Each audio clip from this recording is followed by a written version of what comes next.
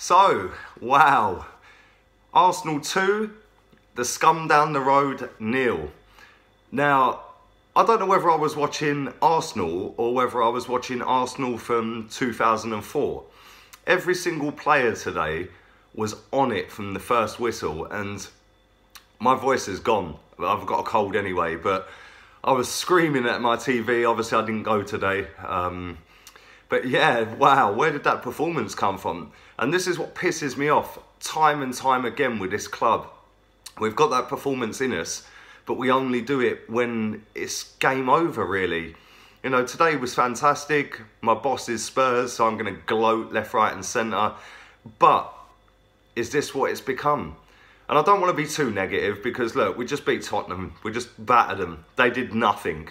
Let's have that right. And on another day, couple of better passes in the final third and it could have been 5, but I just look at it and it just angers me that if we started games with that level of intensity, with that level of press, we've just made a decent team in Tottenham look absolutely dog shit. And that's what we can do. We've done it against Chelsea in a cup final, we've done it against Chelsea in the Community Shield. You know, we can do this, but why do we only do it once every now and again? Anyway, fuck all that.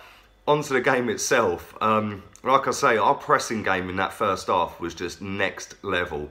They didn't expect that. They were hoofing it long. It kept coming back. Every single player all over the pitch was unbelievable. Crunching tackles. Everybody, we were first to everything. Even our crossing was on point today. Some of the crosses we put into that box were brilliant. But yeah, we got the goal. I don't give a toss if it was offside. Don't give a toss if it weren't a free kick. All the people that were crying and bitching about Man City's couple of goals the other week that were given to them because of decisions from the referee and the linesman, I bet they're not all whinging today, are they? And that's why I don't whinge over that. Because at the end of the day, it is what it is and it will come back and we'll get it back somewhere else. And we did today. Both of the goals were offside. But we fully deserved the win. So, you know, let's not take anything away from them. I want to mention Ozil as well today. Was that Ozil's twin brother playing? Because that ain't the Mesut Ozil we've seen for the last 4.5 years. He was fantastic. And rightly so, he got man of the match. I thought he was the best player on the pitch. And when he turns up and does the defensive side of the game, which I keep hearing people tell me is not what he's about. Well, sorry, that's what football's about. And that is what a team sport is about. You all help each other out. When he does that, like he did today, then with the vision, with the passing that he does possess, he will be brilliant. I've said this so many times, but why does he only do it every now and again? Is that the manager? Is that him? You know, people keep saying it's the system. Load of bollocks. It's the player. The player wanted it today. The whole team wanted it today. And oh look, we absolutely spanked a decent team. You know, the scoreline don't do us justice. That could have easily been 5 or 6.